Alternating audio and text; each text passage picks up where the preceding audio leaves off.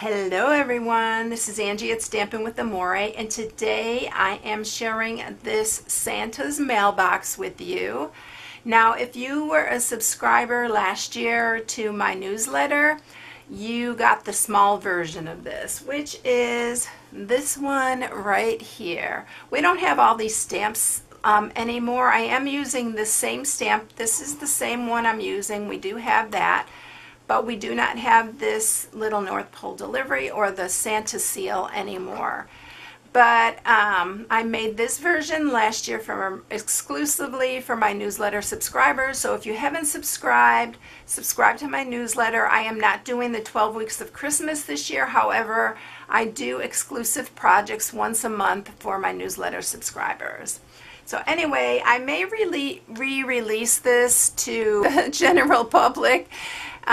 Those who are not on my newsletter subscriber, I may release this, and then you can use whatever stamp sets that you have to decorate it with.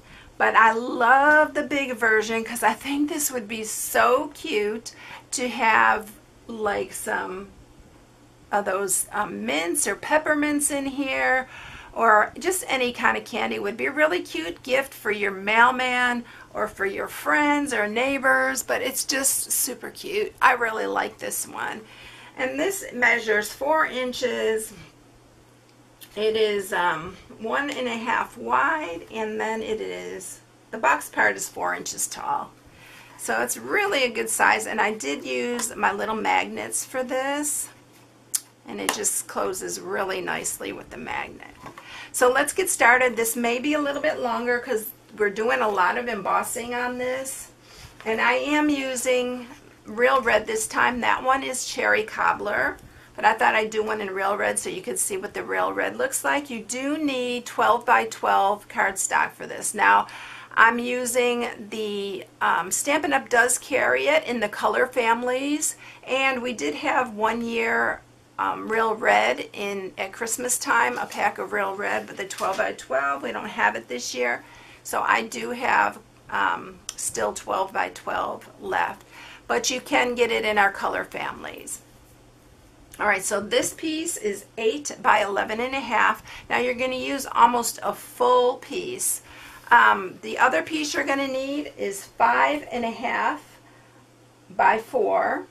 This is for the back of it, and this is the piece that was there. Now the only piece you're not using is this piece right here. So save that for another project, but you're almost using a full 12 by 12 for this. So this is for the back, this is for the box. The inside piece, this is this one's 7/8 by 3 7/8. You do need a piece of Whisper White scrap for the tag that we're going to put on this one, and then you'll need a piece that is 1/2 by 1.5, and this is for the little front tab, like the lock of the mailbox. Alright, so let's get started scoring and stuff with this. I'm going to tell you all the stamp sets I used for this. I did use a few, and for the top of the mailbox we are going to use the Magnolia memory dies, and it's this one from this die set. So this is the top, this is for the back of the box. I am also using this die right here, and this is from our mini keepsake box. Oh, that's a big mouthful. Alright, so then the stamp sets that we're using for this, and I'm using the Perfectly Plaid. I'm using, of course, the North Pole delivery. This makes the box. And then I'm also using this one from the Christmas Countdown. This is a new one, and you've seen me use this a lot because I love this one. And then this is from last year. It's the Dashing Deer, and this is the one that I'm using for underneath the North Pole delivery. So we're going to do a lot of embossing, so let's go ahead and get started scoring this. Let me grab my Simply Scored real quick. And we are going to score this on the 11.5 side. And we're going to score this at 1/2.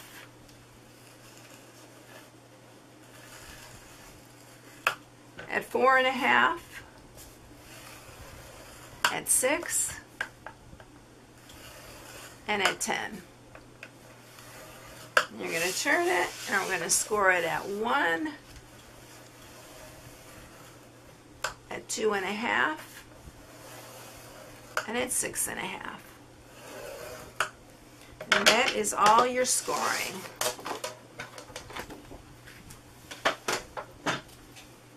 All right, so now let's get to cutting this.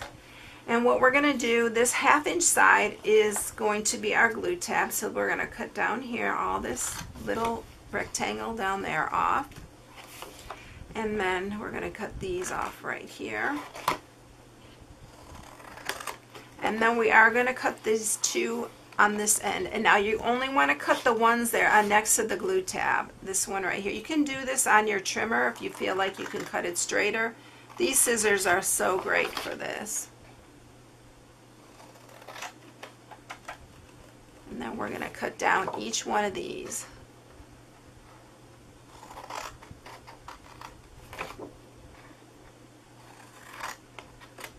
Okay, now we are going to cut these down. And these are going to be our inside flaps.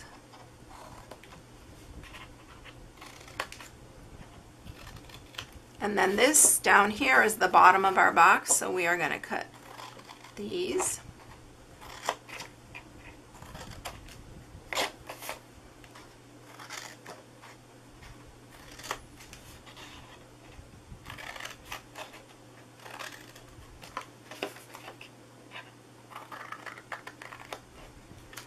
All right, so that is all of our cutting right there. That's what it's going to look like.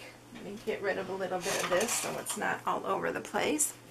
I am going to use my corner rounder and round the corners of this. This is going to be the top flap. Didn't do a very good job of that one. There we go.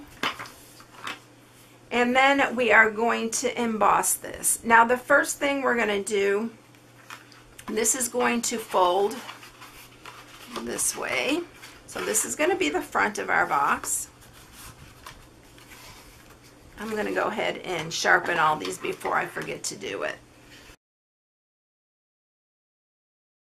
So the first thing that we're going to do is we're going to go ahead and use our classic label punch, and we're going to center this here in the center, and you are going to cut your little mailbox hole. And then we are going to emboss this first, and then we'll emboss the front. So let me get out my embossing buddy and get this all embossed. I'm going to do the front while I have this out. I'm going to use Versamark. And by the way, did I tell you this one is real red and that one is cherry cobbler? I wanted to show you a little bit different. See which one you like the best. And we are going to stamp this.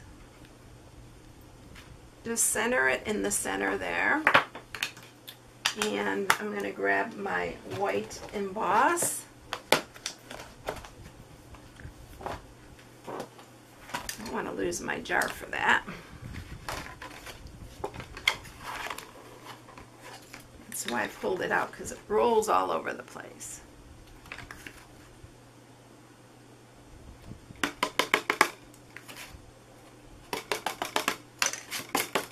All right, and let's go ahead and emboss that one.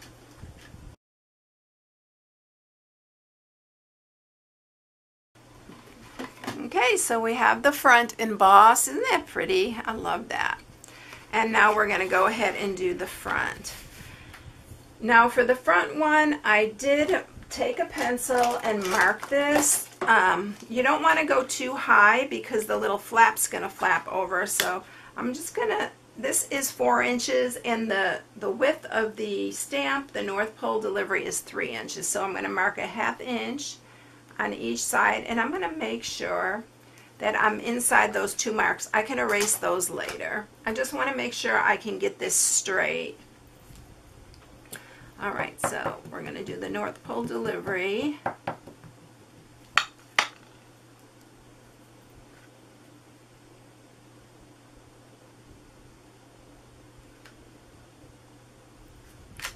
And then we're going to do this little flowered thing next. I think marking it really will help you to keep it straight and to keep it centered. Alright, so then we're going to use our white emboss again and emboss this.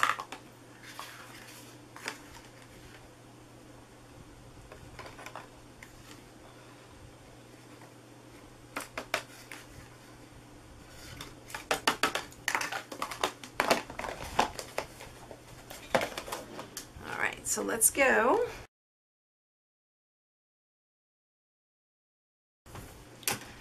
Alright, so now we have the front embossed. I'm going to use my eraser and I'm going to erase those two little dots I made. And then we are ready to put this together. First thing, do not forget to punch your hole before you do all this. It will help you a whole bunch. And then, I don't know if you noticed, but when I'm embossing, I'll heat the back side and the front, and it tends to keep your cardstock even. That's just a little pointer.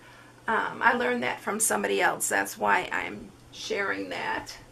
We're going to use some tear and tape for this. I'm going to put that on here.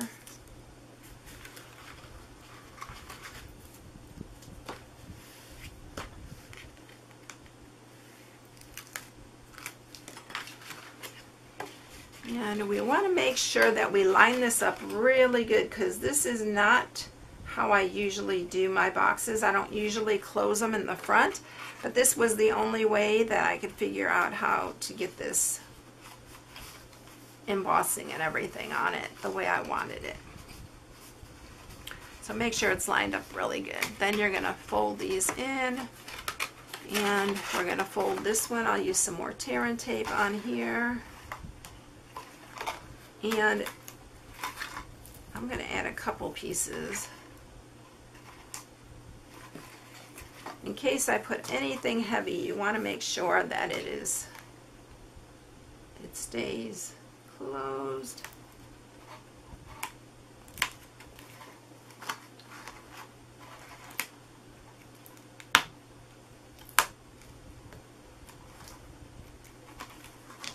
Okay. Make sure you got it nice and square, and then you can run your foam folder in there. Alright, so now we're ready to do our little closure. So I need that little piece that I have that I cut right here, and I'm going to round these corners too.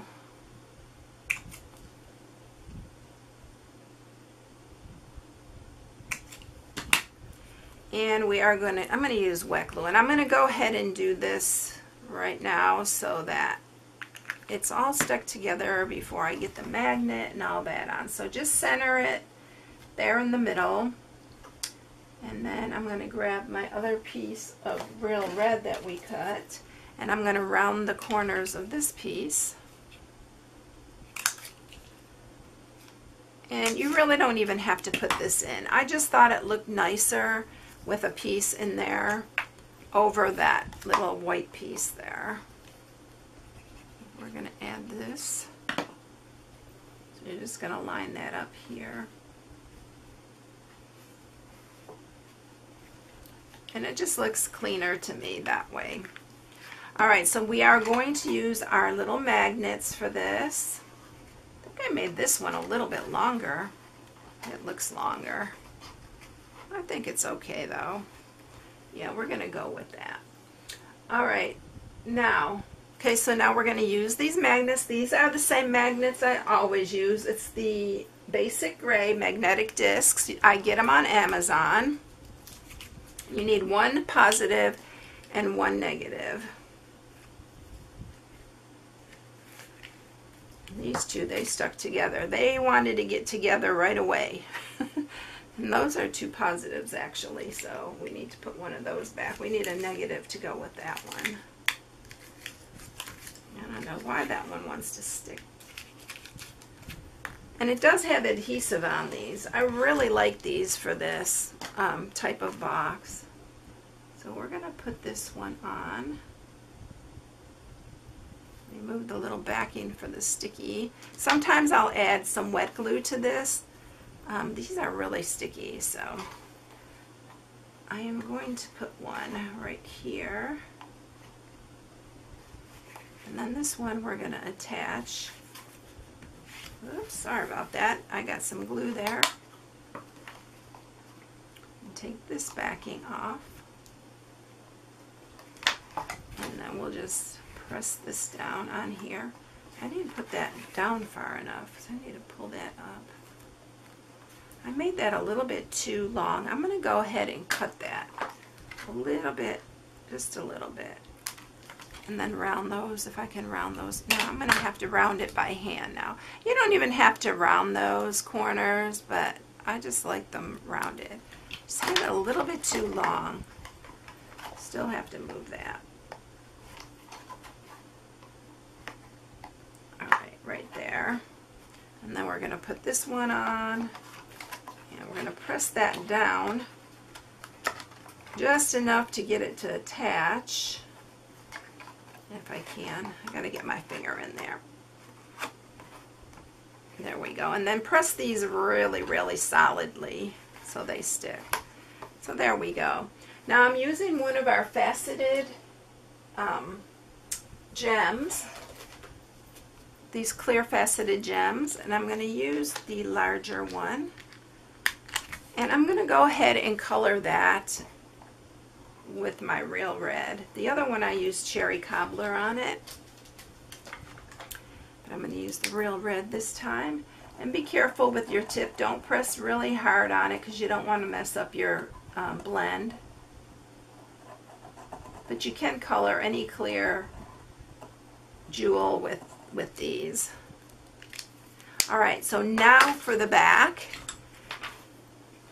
We are going to use our 5.5 by 4 piece, and we're going to use this. And I'm going to go ahead and cut this other out of the Whisper White so that we can do our little tag at the same time. So let's bring up the Big Shot.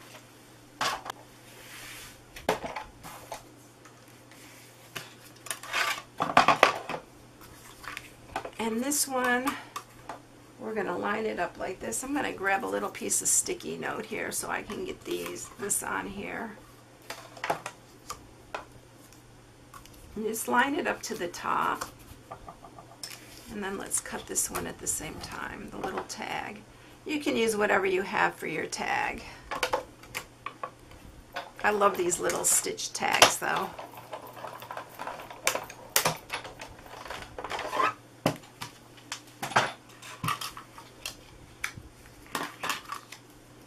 So here's our little back that's going to go on there. And then we have our little tag all ready to go to stamp. Alright, let's get this out of the way and then we'll finish this up. Alright, so what I'm going to do is I'm going to add glue to the back of this.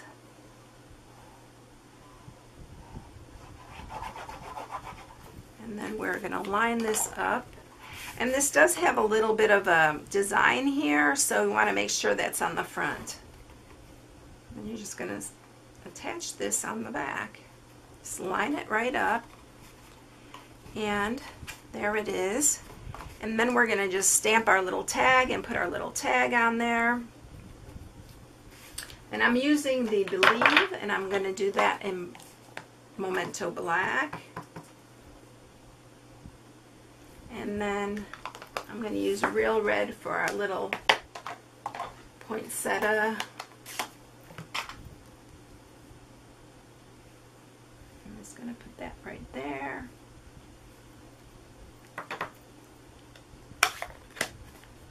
I'm going to grab some ribbon, which is the 1/8 inch Whisper White. And we're going to string this through here. And I want enough to make a bow, a little bow. And then I am going to punch a little hole with my little hole punch. And I'm just going to punch it right there. It's almost the exact same size as the... Oh, and I need to add my little charm. I'm using the little charms from the Bird Ballad. that coordinate with the bird ballad. I need some help getting that through. There we go. And these are so cute. They're little trinkets, and I'm using a little key, so it's like the key to the mailbox. But this has flowers and leaves. These are really cute, and it's real antique-y looking, and I really like that about it. So we're going to put the little key on. This is the tricky part. It's going to be right on there. And then we're going to tie a little bow.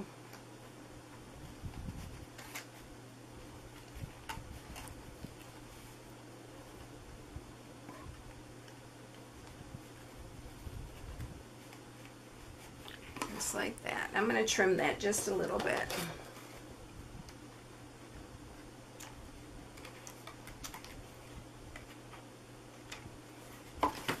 And there you have it. There's the real red one. Here's the cherry cobbler. They're so cute. I really like this one. I hope you enjoy it. If you haven't subscribed, please subscribe. Hit the bell for notifications each time I upload a new video.